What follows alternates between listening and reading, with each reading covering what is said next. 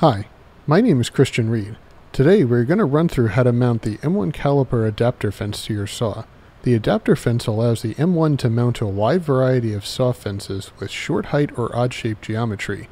Mounting your adapter fence is a quick and easy process. Let's get started. Begin by cleaning your saw. Ensure there is no sawdust or other debris that would obstruct the fence from mounting flush to both the back of the fence as well as the bottom of the fence. Place the adapter fence against the saw fence and ensure the saw blade is aligned with the center dotted line mark printed in yellow. Next, open the included bag of fasteners and determine the proper size screw to use.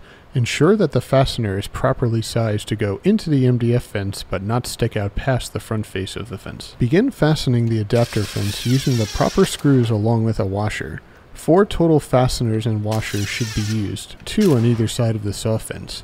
Begin on one side and work your way to the other, ensuring the fence is staying flat to both the back and bottom face on the saw fence as well as centered. Check to ensure the fence is firmly held in place once complete.